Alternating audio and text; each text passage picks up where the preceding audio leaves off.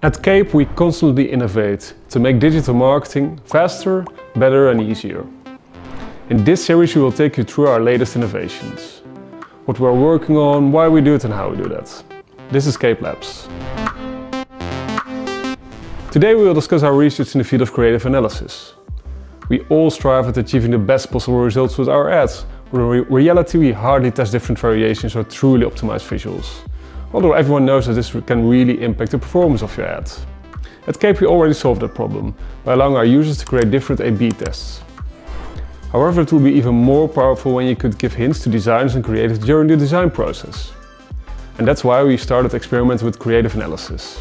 A visual can gain much better results based upon different creative aspects. So this can for instance be the brightness, the colors, contrast, rule of thirds, copy and many other aspects. The effects of those different visual aspects on ad performance have been researched quite a lot in the past. So what if we could use that data and analyze ad performance before even publishing them? We started experimenting with automating this process. So we use different analysis tools for fetching all the data related to the visuals. This is done for instance via Google Vision API and various JavaScript libraries. Based upon available research we score images on various scales. So this is based on color, composition, sharpness, brightness, logo positioning, scale, facial expression text, etc. etc. This is only our first step in visual analysis.